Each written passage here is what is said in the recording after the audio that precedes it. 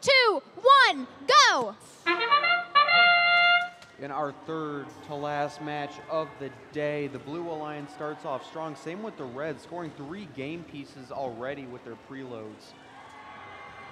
Cyber Blue will balance. The Tech Hounds will do the same at the last second. It's 43-40 Red Alliance as we get into the driver-operated period. They did score 1 more game piece in auto.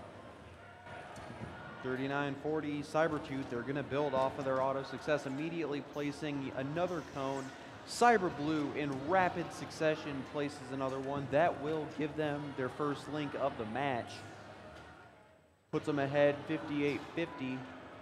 That 5-point link bonus making all the difference right now.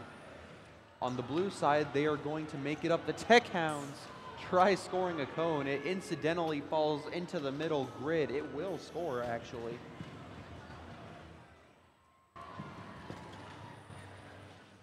Over on the red side of the field, Classified Robotics, their partners Cybertooth.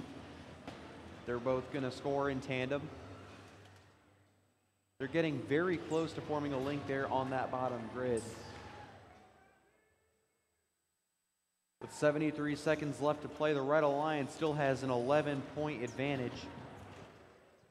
34-94, the Quadrangle. Statistically, they have one of the best endgame performances in the world, and they're trying to have a good grid performance as well. They will successfully put a cone down. That is the Blue Alliance's third link. They only need 1 more to get the highly coveted ranking point.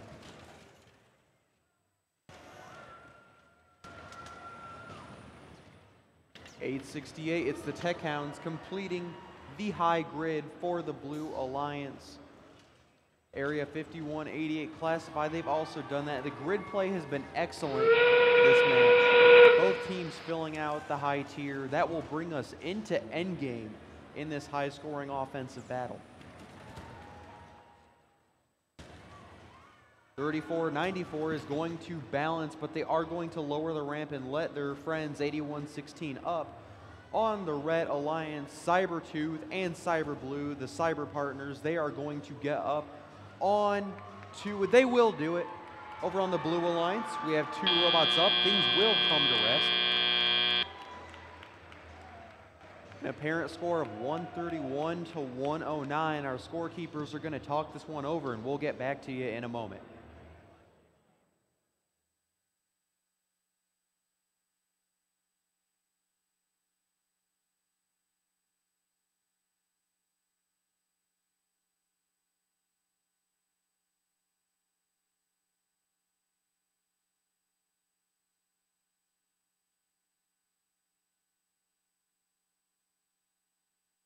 We have our scores for qualification next.